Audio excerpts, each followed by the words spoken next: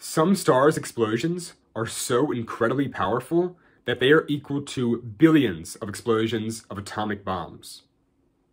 This is called a supernova, which is a violent yet beautiful explosion in space when a massive star, much larger than our sun, reaches the end of its life.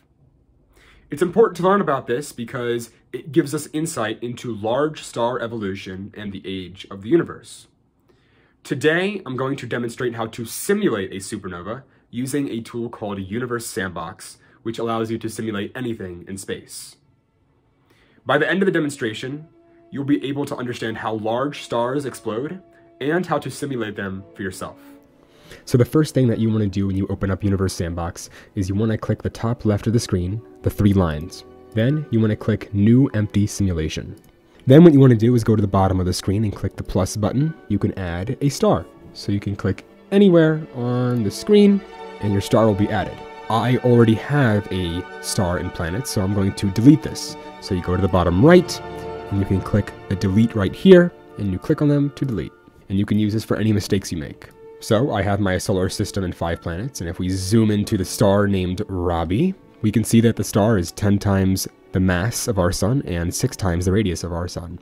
Then we can go into the composition tab. Stars undergo a process of nuclear fusion, which fuses lighter elements to heavier elements. So as we can see right here, it's just hydrogen. But if we go to materials, we can soon see that the star will start to fuse heavier elements like helium, carbon dioxide, oxygen, and then iron. Now, it's time for us to speed up time. So we can do this by going to the bottom of the screen and clicking this forward button, holding it down. So as a star fuses elements from light to heavy, it gets bigger. And we will represent this by increasing its mass. So we can drag this slider over here and you can see the mass is increasing. The star also gets hotter and hotter, so we can go to surface temperature and increase this as well. Eventually, the star runs out of elements to fuse and gets unstable, causing it to collapse.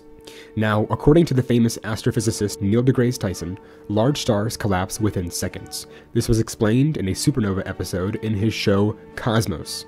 Once the star collapses, it explodes into a supernova almost instantly. Now let's slow down time by clicking the slow down time button right here on the bottom of the screen. And the way we will represent this collapse and explode of the star, down by the bottom right, we click Tools, and then we click Explode, and then we click over the sun. Once the star explodes, it turns into a cloud of expanding gas and dust, called a supernova. But if we pause time and zoom in, we can see that Robbie is still there. It has turned into a black hole because the core of the star was so massive that gravity overwhelmed all forces resisting collapse. And this black hole has such strong gravity that nothing can escape it, and it bends light. And if we zoom out, we can see that the planets have burned up or have been launched in random directions. We have learned how to simulate the process of how large stars explode into supernova at the end of their life using Universe Sandbox. If you are interested in learning more about this topic, I encourage you to use Universe Sandbox as you can really understand how these cosmic events shape the universe.